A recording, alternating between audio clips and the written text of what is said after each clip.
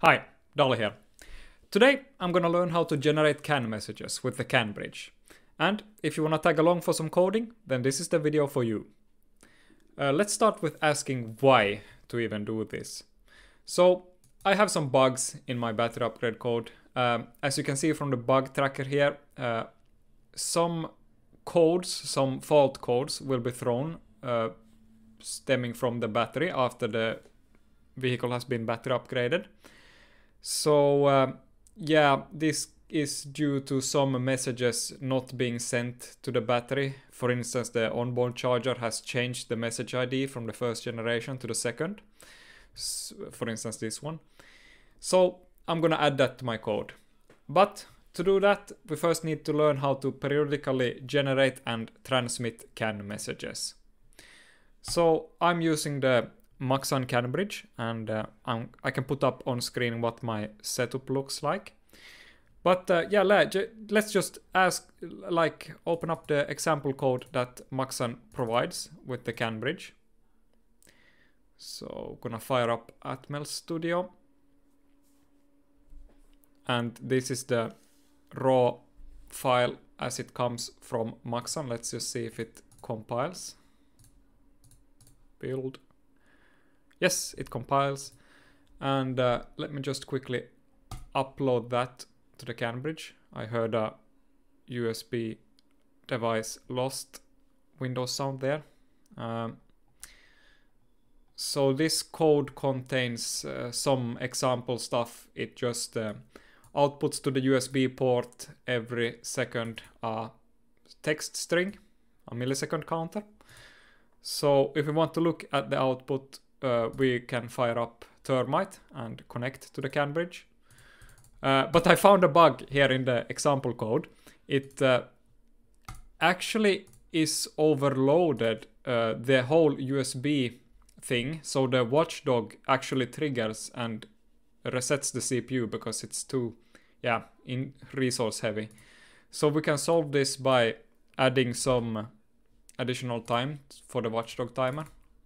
Let's just take 250 milliseconds to be on the safe side, and then build the project again and upload it to the CAN bridge.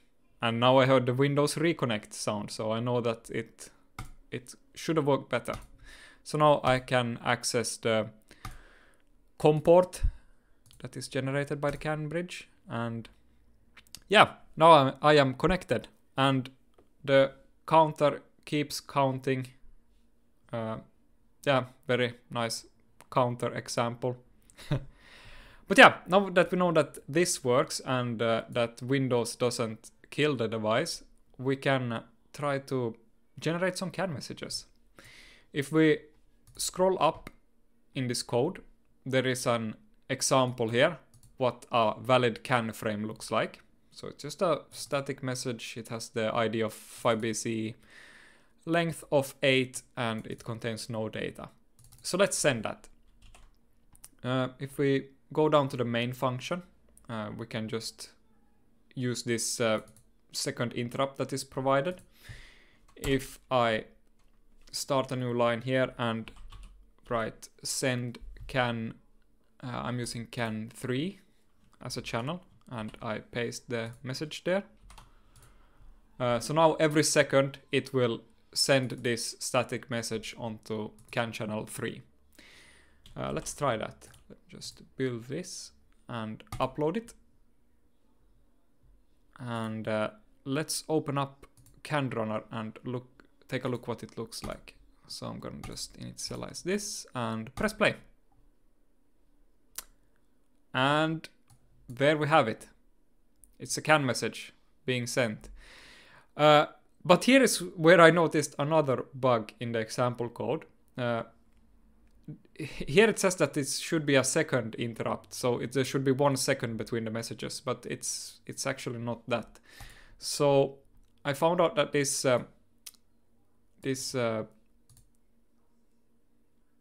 timer here was incorrectly set up. It was set up for 48 megahertz, but the CPU actually runs at 32 megahertz. So if I save this and let's build it again and upload it, And if we go to can runner and clear and take a look now what it looks like. Now, yeah, nice. We're getting some drift, but now it's pretty close to 1 second. It's okay. Now, wait, what? Something happened. I think the watchdog probably killed this. Yeah. Let's just, for the time being, let's remove the watchdog. Let's see if this works any better. If I clear it now. Yep, I'm getting this message every second. Yeah, looks good. So yeah, let's not use the watchdog timer while we have it connected to Windows. If you were to use this in an embedded operation, maybe not use this, maybe not have the USB connected, because yeah, that could trigger the watchdog timer. It just depends on your application, but we're more interested in the CAN side now. So how do we get this to be sent faster? Well, let's look at the interrupt here. This is also just the example code. So every millisecond we send a watchdog timer reset, and we increment this timer, then we do some stuff here that is related to the USB port, and we also decrement this timer, then we get this second interrupt. So if I want to send this message at 100 milliseconds, I'm just gonna create a new timer. Let's call this one, let's just do a millisecond timer 100, and let's keep this completely separate from the example code. So we increment this, and if this timer value equals 100, then we do the stuff that we want to do here, and we also reset the timer once we reach 100. So I'm just gonna scroll up here and add this also here. So now we have it defined. So that's our 100 millisecond timer. Now we can put stuff into here that we want to execute every 100 milliseconds. This is not how you should really do it. You should probably add some task scheduling if you're gonna have a very long code, but I'm not gonna be doing that. I'm just gonna be sending some CAN messages. So let's actually pause here and look at the thing that I want to send. Let me just grab this file. Okay, so here I have this CAN log that I've taken from my vehicle, and what's really interesting here is for me to extract some of the messages that come from the onboard charger, and these have message ID, was it these 390 and 393.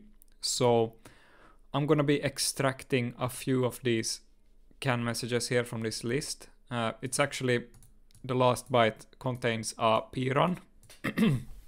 So if you watch my other video on how Nissan protects their CAN bus, they have a counter here at the end which increments on every message and resets once it reaches 4 or 0 to 3. So I will need 4 messages of each of these IDs, and to save some time I have prepared just that. So here I have message 0 to 3 of both the 390 and 393. So I'm just gonna copy that and go back to the program here and put it here below the example valid CAN frame. So now we have the actual messages that I want to send. So let's start by sending this first message and check if we can send it at 100 milliseconds. That would be really cool. send can 3, and we want to send this message. Let's build this and upload and clear that, and boom. Yeah. Oh, we still have the example message. Let's actually remove that. We don't need that. But yeah, now we're getting a lot of CAN data very quickly. But it's just static. It's looping over the one message all the time, 390. So we need to create a switch case here so that on each time that we hit this 100 milliseconds, we will alternate between the messages. So yeah, I'm just gonna be creating a switch case here. Let's quickly type that up. Type this up. I might just speed this up in post. I don't know. Let's call this switch prun. So we will do a switch case based on this, and let's start with case 0, and after it is done we will break, and we will actually we will have 4 cases. So nice indentation. So for 0, 1, 2 and 3, and then just for good practice we will need a default case also. But yeah, so what do we put here? So we will have this prun. We will actually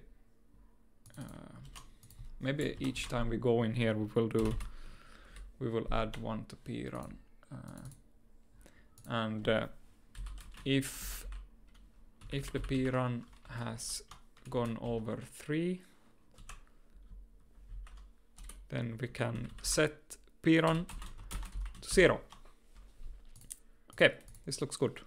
Maybe just quickly declare prun here also. Let's just copy this.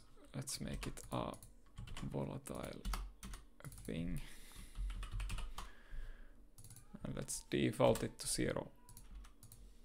Okay, now we have prun there.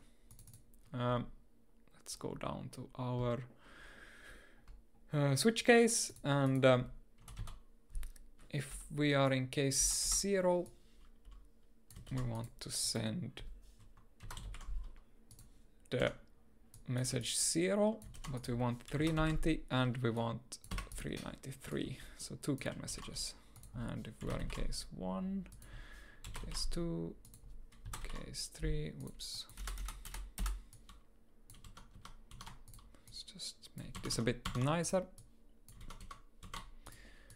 So 2 and 3. Ah, this looks good. You know what, let's move that to there. Good. Let's see if this compiles. It compiles. Let's press play. Whoa. Let's just clear all the message. Whoa, now we're getting a lot of messages. Let's just stop this so we can just do a sanity check. So, whoa, I forgot this. We're actually sending way too much. Let's start over. Build and press play. Clear. Okay, now it looks better. Stop. We only need a few messages. So each 100 milliseconds we are getting 1 or 2 messages. And if we scroll up here in the code, we can compare and see that if it went right. So here the first message is 7 and 3, or C7 and 03, and this matches up here with these. The next one, D8 and 14, D8, 14, and the ID, yeah, this just works. E9 and 25, FA and 36, and then it should start over. Yes, and it does start over. So yeah, that's how you send CAN messages with the CAN bridge. Wow, I wasn't expecting this to work that well on camera, but one thing here about these interrupts, this interrupt, it fires every one millisecond, so you shouldn't put a lot here. If you're gonna be making some really crazy logic here, you should maybe just set maybe do it like in the example code that you have an interrupt that you flag as high, and then in the main loop you can then, if it's high, then you can do something. So try not to make super elaborate code inside the interrupt. And also the reason we do this with interrupt instead of just continuously doing it in the main and using some delays and such, that would eat more CPU. So this will end up in an embedded application. So yeah, that's why it needs to be done with interrupts and counters. But yeah, that is how you send CAN messages. This was just a short video. I will now take this, what I just created here, and I will adapt it into my production code that I use for the battery upgrades. And hopefully, if you're a customer of mine, you will be getting some new software that has fewer fault codes active. Yeah. So yeah, hope you all enjoyed this video. Smash like if you want to see more of this type of coding stuff. Yeah, that's it. Dollar out. Bye.